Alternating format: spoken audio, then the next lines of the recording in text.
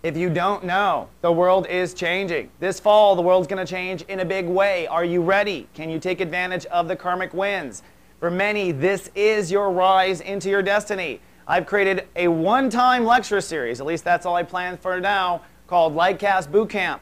Come check it out. Are you ready to get into soul shape at lightcastbootcamp.com.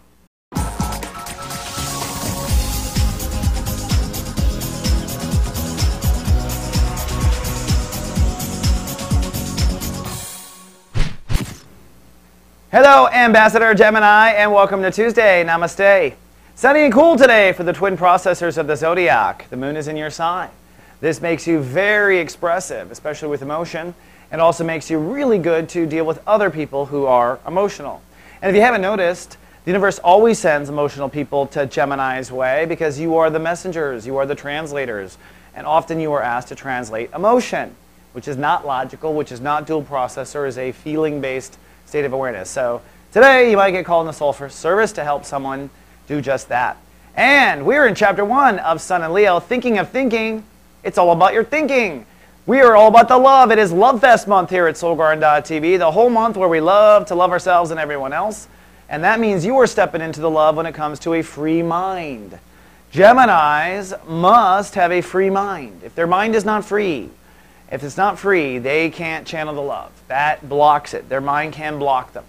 Now, you're the one that ties up your mind, not anyone else. And you're the one that will tie up your mind and ignore love quite often. In fact, most of the time, what's supposed to end a bouncy, bouncy, bouncy. You know the whole Gemini grass is greener syndrome? Okay? And this is something you're going to get in Lightcast Bootcamp. This thing I'm doing on Sunday, by the way, this kind of information you get. This extra rich stuff you don't normally get. But the reason why does a Gemini get stuck in the grass is greener syndrome? Because the deciding vote is supposed to be what you love. That's Leo. Your mind is supposed to be driven only by love, because that's where you are powerful. And you are the messengers of God Universe. And God Universe is love.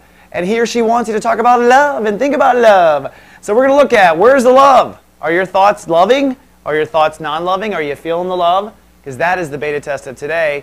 And with the Sun trining Uranus retrograde in Aries, what it says to the Geminis, in essence, is forget who you are in the world. Forget what your friends say. Forget what you think it should be out there.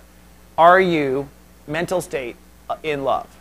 And I mentioned it before, Lightcast Bootcamp. This is a very unique situation.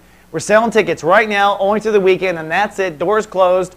It's 6 lecture series on the recipe for reality and how to step into your power. So if you are ready, we're saying this is a divine appointment. In other words, your guide should be telling you and bugging you to get it.